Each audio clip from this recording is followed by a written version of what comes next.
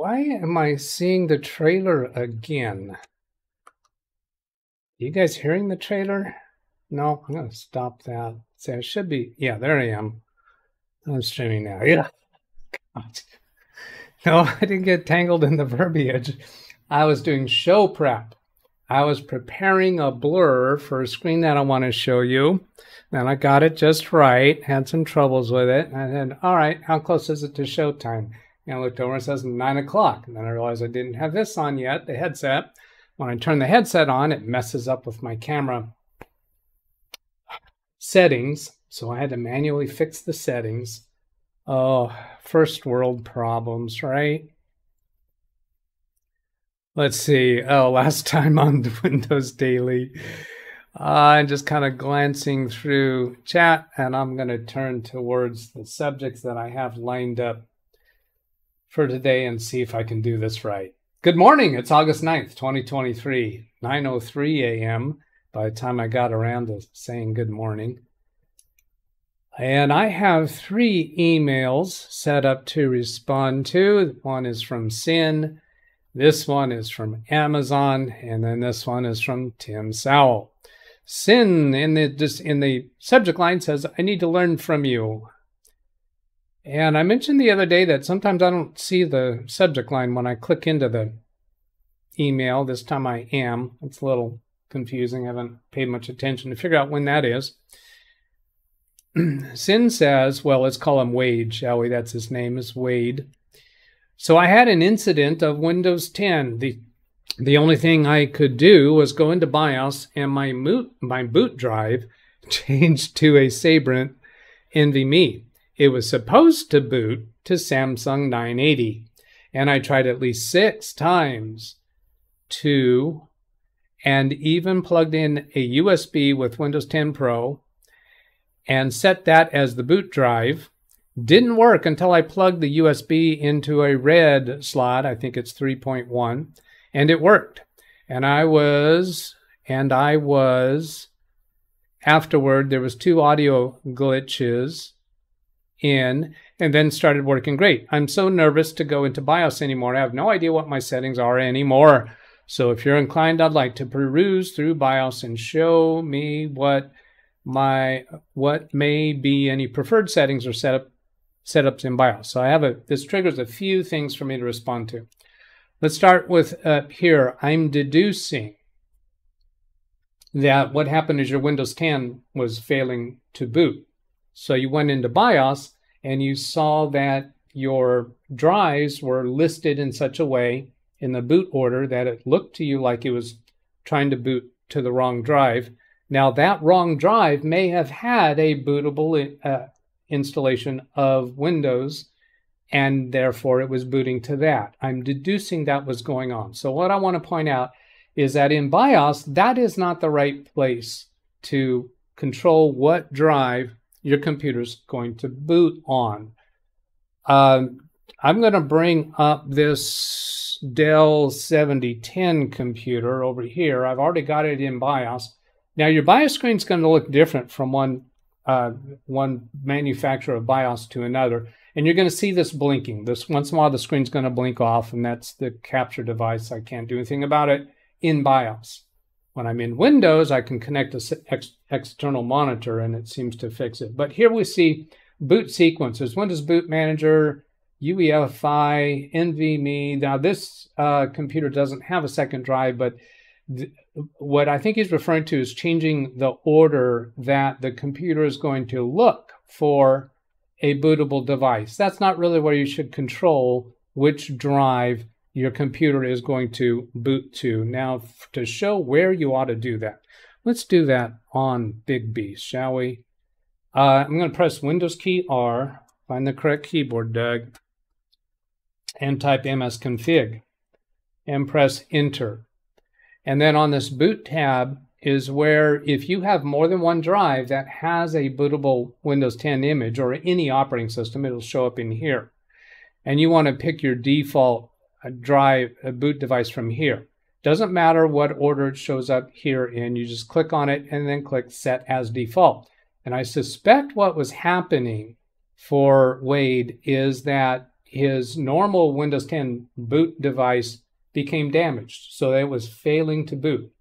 So even though it was probably set as the default device already, the computer was booting on the other bootable Windows device because that was the only thing available. So the correct thing to do, I'm suspecting, is that you needed to fix or repair the damage to the drive that you wanted to be able to boot from. Now, in order to do that, best thing for you to do is physically disconnect the other drive that the computer is incorrectly booting to, and that way you're going to get forced into the Windows repair screen on boot up so that Windows can try to do an automatic repair. If the automatic repair doesn't work, then we got to go look for manual repair methods.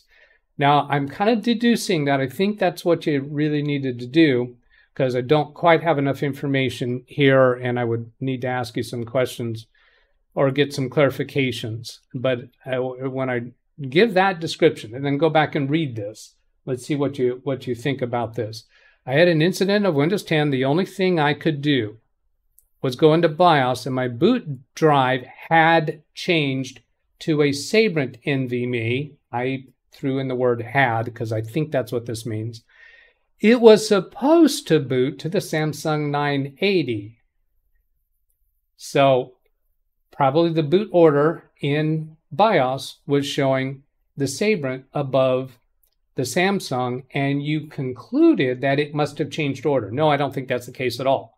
I think your Samsung was originally configured in Windows as the default device, so even though BIOS sees the other drive first, it would know to boot to your Samsung 980.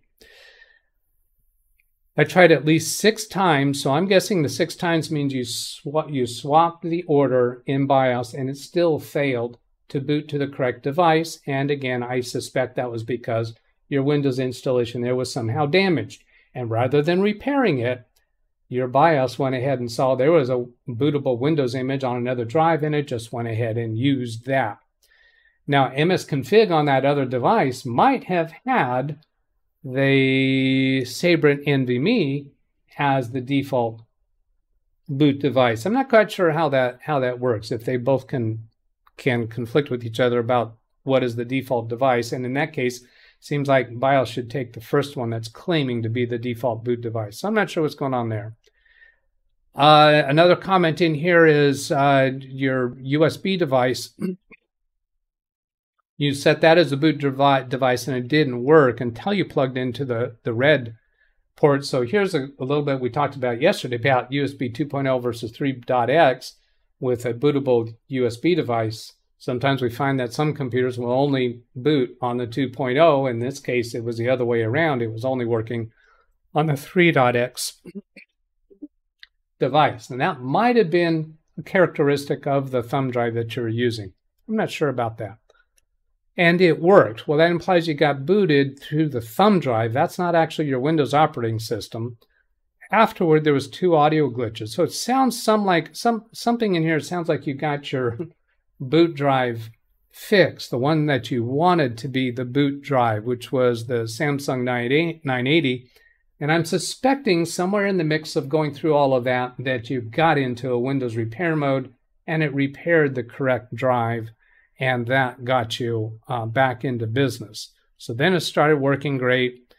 I'm so nervous about going in BIOS anymore. I have no idea what my settings are anymore. So if you're inclined, I'd like you to peruse through BIOS and show me what may be any preferred settings or setups in BIOS. Now, I cannot connect remotely and see your BIOS screen. So here's some ideas.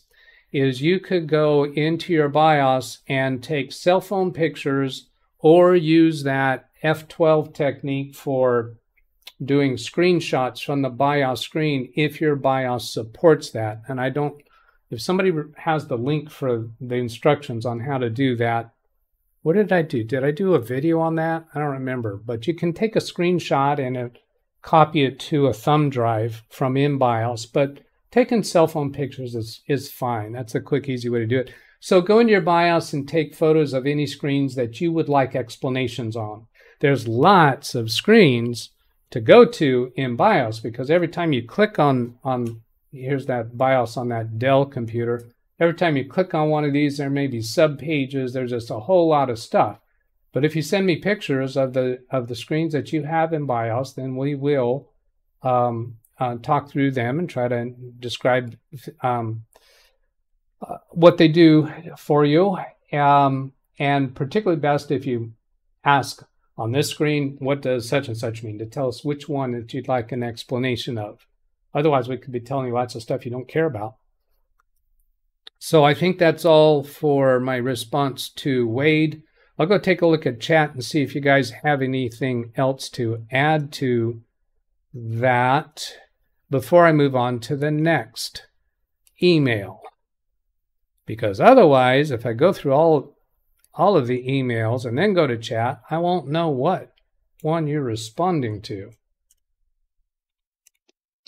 Tim Tech, hello. Robert, hello. Salutations, denizens from the diurnal cascade, the radiant chronoscape beckons, ushering forth another epic of electrified potentialities. Now, for those who are watching this video after the fact and you didn't have the benefit of seeing the trailer that played before this show, this is essentially a response to the trailer. Greg M. says, excellent explanation of government contracts and consultant studies in general. Let's see, that's at 8:40. That's before the show started. Oh, that was the government contractor. So I guess I got to go show what that. Oh, that was this one right here. And I'm not going to play that on the show because it may result in a copyright notice, and I don't want to do that on the live show. So if I duplicate that and then pause that and then share this, let's see, did that get me to? No, that didn't get. That got me to. Oh, I need to go to history. Once you have seen the trailer, if you go click on history, you should be able to find the actual video, because most of my trailers are unlisted videos.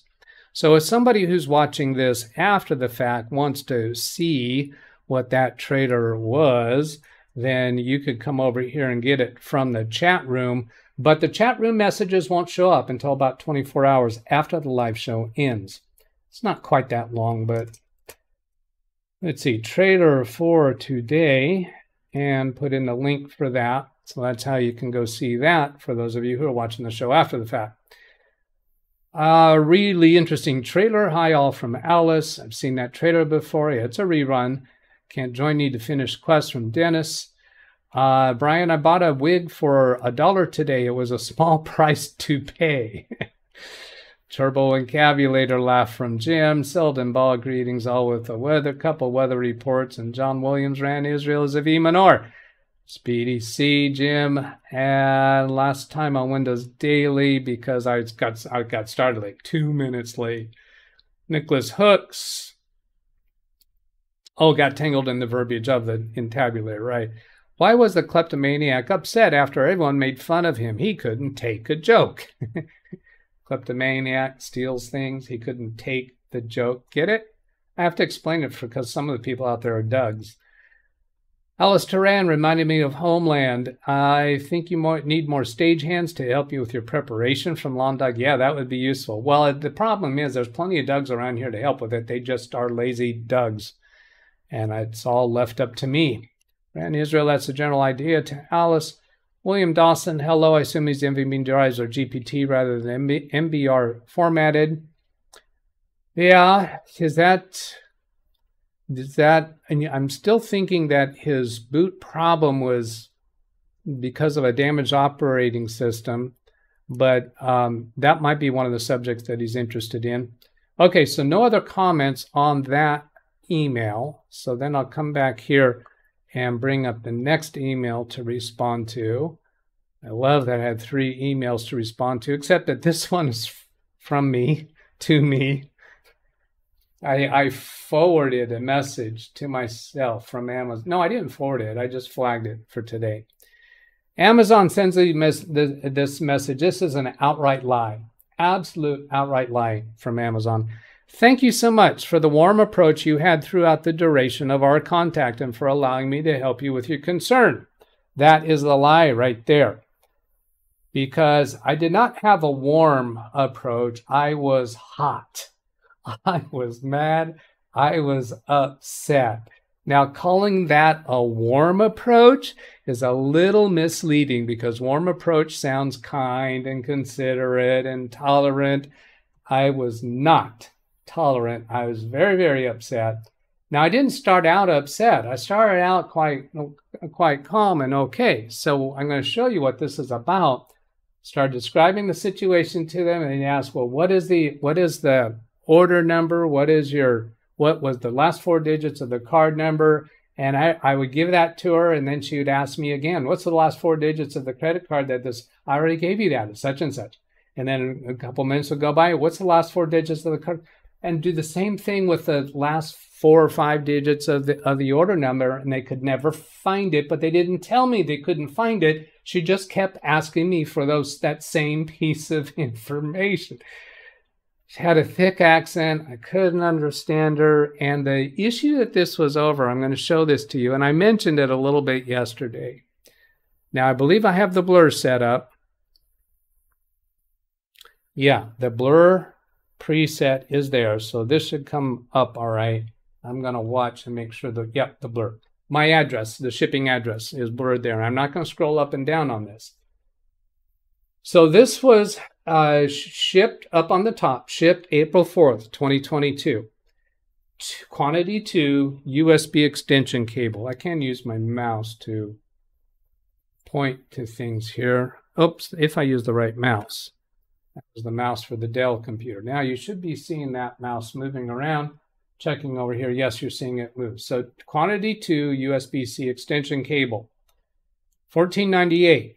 Multiply that by 2, $29.96. Collected tax. I know that I can have them withhold tax. I'd rather pay the tax so that I don't have to pay as much when sales tax time comes around. Total $32.46. Notice down here on April 4th, they charged my card ending 3120. They charged it $32.46. And then on June 21st, they came back and charged another $16.23. What? Why? This condition exists on 2 invoices, both in the same time frame. Now, the way I discovered this is when I was reconciling my books for 2022. I don't reconcile every month. I don't have a bookkeeper hired to do that. So I do it once a year. Generally, I do extended tax filing, so it's coming close to my tax filing time for 2022. So this is my time now to be reconciling my records for 2022. That's why I'm so far behind on doing it. I'm not behind, I'm on time in my world, in the Dougaverse. So what happened is this showed up on my bank statement for 16/23, and I went looking in my Amazon purchase records around June 21st, and I couldn't find anything for $16.23. So I went to my Amazon credit card account and pulled up statements online. Turns out they only keep available statements online for 12 months. So that's June 21st. We're in August right now. So that's more than 12 months ago. So I can't get that statement online. So I had to order it. They sent the statement to me, and I find those charges on here for a USB-C extension cable. So then I go search in my Amazon purchase records for USB-C extension cable, and I find this one in April. I open the invoice for it, and I see this charge in June on that. What? Why? So then I go searching back, and I find, well, what happened is I had returned one of these 2 cables. Well, why would that cause them to charge me more? The other invoice that I also had the same problem with was also USB-C extension cable for the same price, a little different date. Same exact circumstance. In fact, it's right up here. I can just click on this up here because the blur should be in the same location. Yes. So here's this other one. You barely saw me change. This one's April 7th. And you see here, April 7th, 16/23. So I didn't buy 2 of them this time. But this one also, I returned it. So what do they do when you return something, right? They charge you again for it. What? I could not get them. They could not find the right invoice. And finally, I demanded to see a supervisor. And the girl said, please, will you give me another chance? And I gave her another chance. She went back and asked me for the same 4 last digits. I said, no, I want a supervisor. I got to the supervisor. I gave the supervisor the last 4 digits. She couldn't find it. And then she said, give me the full number. So I gave her the full number. She found it. At the end of the whole thing, when this is all over, I said, why couldn't you find it? And she says, well, it's because it's over a year old. I told the first girl this was over a year old. Why didn't she ask for the full number? Oh, I got so angry and upset. So then the supervisor says, you were credited for that in May.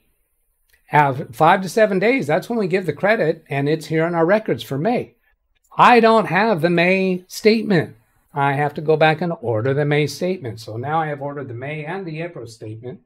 And June, maybe? I don't know. So I was not warm approach. No. This was mad, angry Doug. Now, no foul language. But, oh, I was yelling at them. I was yelling at them. Now, so at the end of all of that, when she showed the stuff in May, I figured, okay, it's probably all correct. I told her I'm done with this. This has taken me so much time away from my business, from my work. It's not worth it. And I just ended the call abruptly.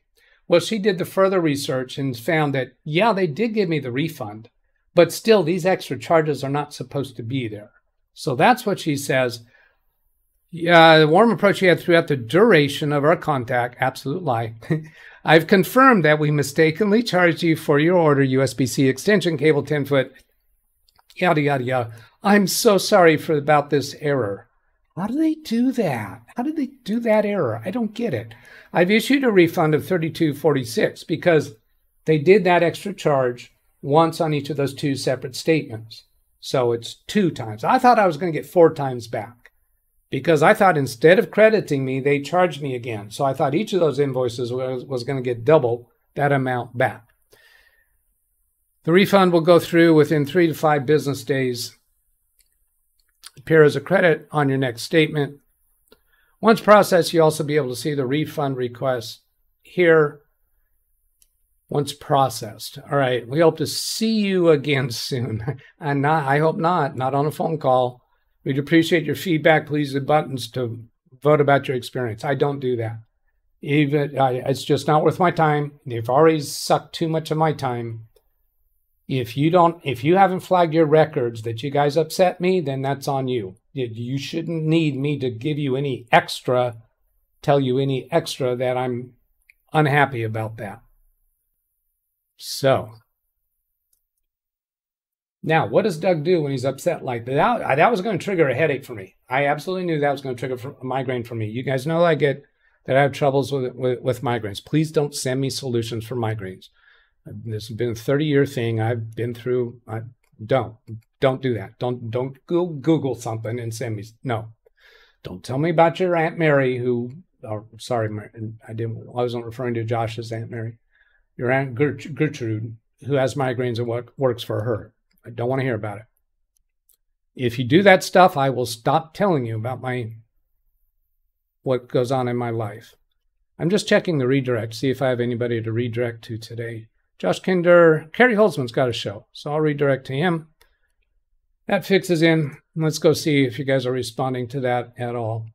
Alice, I understand how you feel. Yeah. Oh, Doug, what did you do to get over that? I had more adult beverages yesterday afternoon than I've had in a long time. And I got away without a headache.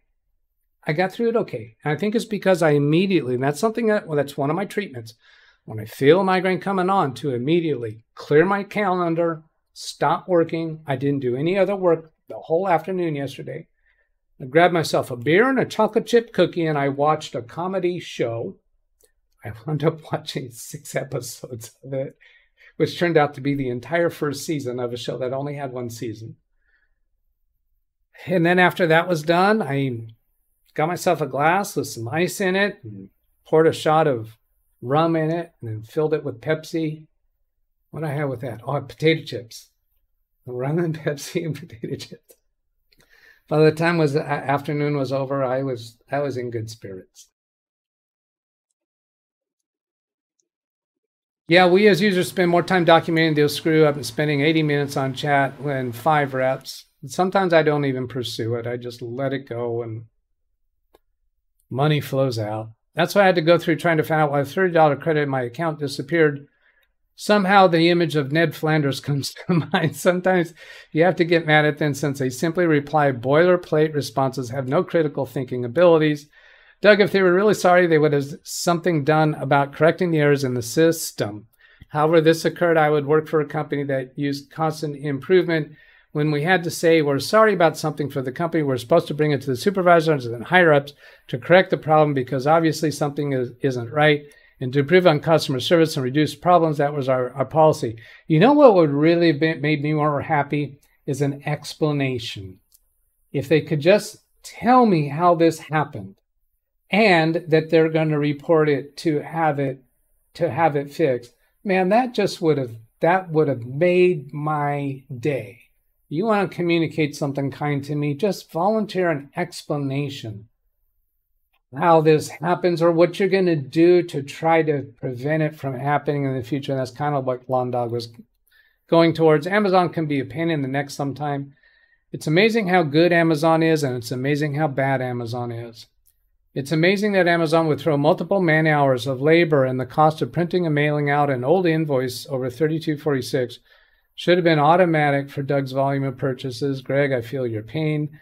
Cookie, singular grammar, singular form. It was a single cookie. It was a single chocolate chip cookie, and that was enough. All right, now I'm going to go on to the next email. I love filling up a whole show with questions that come either in email or in chat. So thank you, Amazon. That wasn't really what I was after, but here we go from Tim Sal. I have a really good question. How can I upload a song that is not a video to YouTube, but use a thumbnail instead of a video? It's easy. Very, very simple. All you need to do is use your video editing software, whatever video editing software you have. Import a photograph for your thumbnail. Import whatever you want for your thumbnail. Then import the audio, and if it's, let's say you're playing the audio on your computer, just record a video using your video recording software. And it doesn't matter what you're showing on the screen. Just record it so that you're capturing the audio along with whatever image is on the screen. And then import that into your video editing software. Turn off the display of the video image that came in with that audio so that you're left just with that photo, and then stretch that photo out to fill the full length of the audio.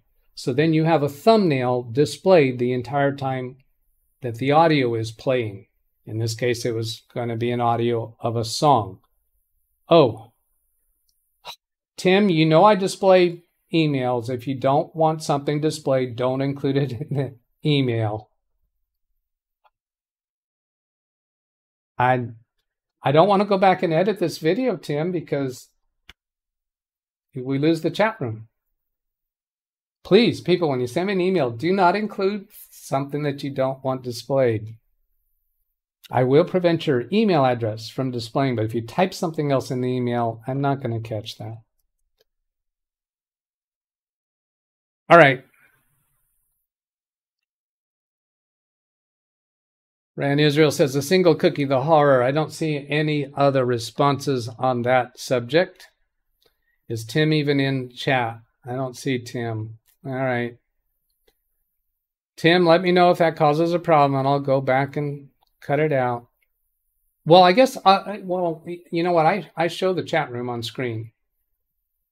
The only downside of people not being able to see the replay chat is they can't copy and paste a like this video link. All right, I'll ask Tim by text if he needs me to blur that out. Okay, here's my email address. If you want to send me something for that, a question that I can respond to during a Windows Daily, send it to that address without anything in the email that you don't want displayed during the show. And I don't reply to the emails, but I'll reply to them on the live show. So have a great day, everybody. And there's a redirect coming up for Carrie's show. And I'll catch you later. Goodbye.